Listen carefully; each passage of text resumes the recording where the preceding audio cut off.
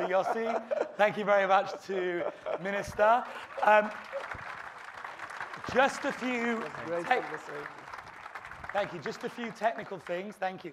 The minister's now going to say a few short words. After that, the program. So whatever the time is, I don't have my watch. And after that, we're going to begin. So after the speech, all the forums, the panels, and everything's going to happen. So, Minister, please, wherever you want to go, it's fine by us. The podium works as well. Thank you again.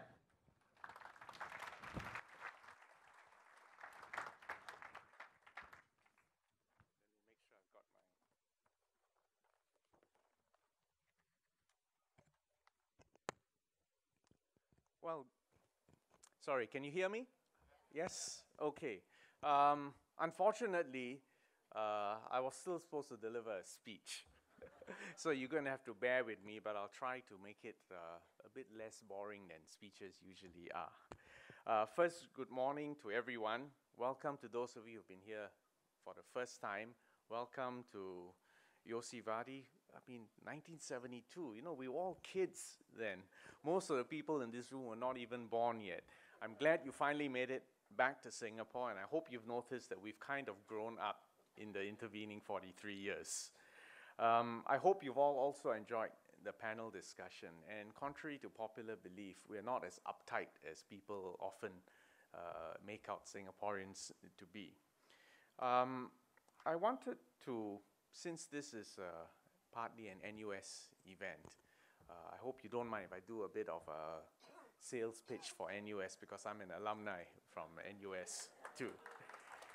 In 1904, the several local communities in Singapore, and I would say also at that time, in 1904, there was also a significant Jewish community from Baghdad in Singapore.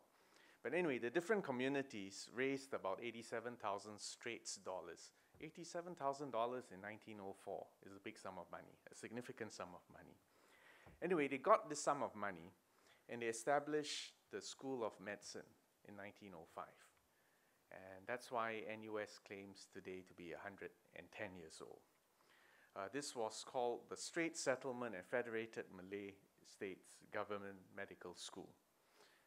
Coincidentally, 1905 was also the year that the Japanese defeated the Russians in a major war.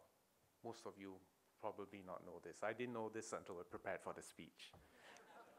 It was a war that was fought with industrial innovation. In other words, the Japanese won because they were able to mass produce machine guns, rifle carbines, and ironclads. It's not that the Japanese invented these tools, but they were able to mass produce it earlier, faster, and in a more pervasive way. And that was a decisive difference in that war. For those of you who are physicists, 1905 is also significant because it's the year that they called in Einstein, Annus Mirabilis, the wonderful year, or the miracle year for Einstein. 4 papers, major papers that he published. One paper on Brownian motion of particles, which really leads to help confirm the theory of atoms. The theory of special relativity, which we all know Einstein for, the photoelectric phenomena behind light, which is really about the quantum physics of light and photons, which is also relevant if you talk about fiber optics today. And I think there was also that famous mass energy equivalence. So 1905, good vintage, and therefore I think we should celebrate NUS for starting in a very good year. But thank you. But let's fast forward 110 years to today. And as I said just now, if you think about the Russian-Japanese War example, something changed in the beginning of the 20th century. And fast forward to today, we know that something has again changed.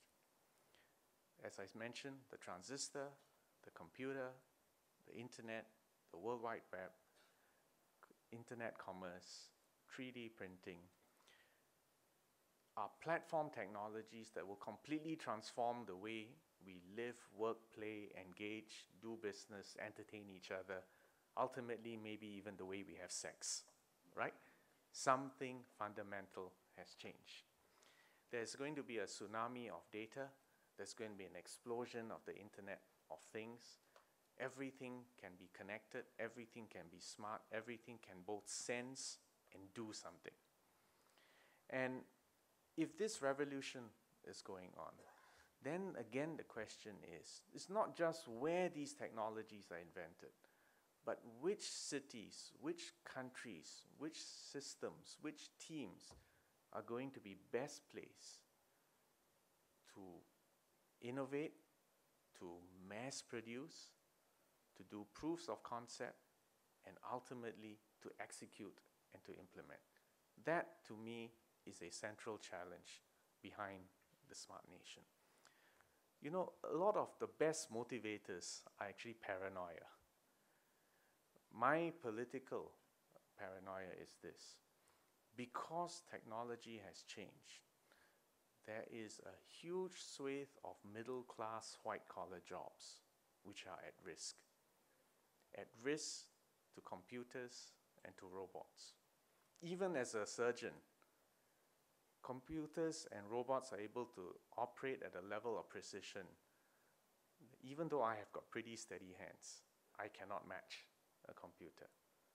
So the point is, we are on the verge of a potential age of significant middle-class unemployment or underemployment or stagnating wages. In fact, stagnating wages, you already see that in many parts of the world. It's not a right-wing conspiracy. It is a phenomena of technological progress. And therefore, we need to pre-position ourselves, get ahead of that curve, and surf that curve, or risk being swamped by this tsunami of change. Because, my friends, you can't outcompete a robot for mechanical, reproducible activities. You can't outcompete a computer doing computations and calculations which are fairly straightforward and routine, albeit on a massive scale. So hence, we decided that we've got to get Singapore ahead of the curve. And holding events like this is also part of our strategy because, as I've said, it's not just about the innovation of the idea, but just like Brownian motion, it's also about the diffusion of that idea. And then it's about execution, hard work and discipline to execute it, and then to connect it to smart money. Money that actually amplifies your idea and your product. Not just because you're so smart, but because it comes with mentorship, it comes with networking, it comes with access to the market. In the case of Singapore, the Prime Minister has laid out certain domains that we want to focus on. So for instance, I'll cite a few.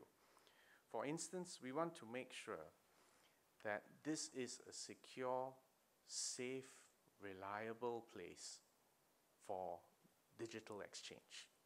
It means protection of identity. It means ensuring the veracity and the integrity of your commercial systems. It is a place where a digital exchange, the marketplace, is protected by appropriate rules, regulations, and infrastructure. Another example, apart from moving bits around, we need to move people around more efficiently. One big political challenge we have had is we've got this system called certificates of entitlement. People pay a lot to buy a piece of paper to entitle them to drive a car for 10 years. But actually, the real solution is to improve public transport to the point it becomes the most reliable, the most efficient, the most comfortable way of getting from point A to point B. And this is a problem which at the heart of it is an engineering and computational challenge. You mentioned Grab, Taxi. I mean, all these apps which are all dancing around the larger problem, the larger challenge of how do you move people around in the most efficient, and most pleasant way possible. Another example, the biggest social phenomena of our age is aging. In the case of Singapore, in the next 20 years, the proportion of people over the age of 65 is going to treble in 20 years.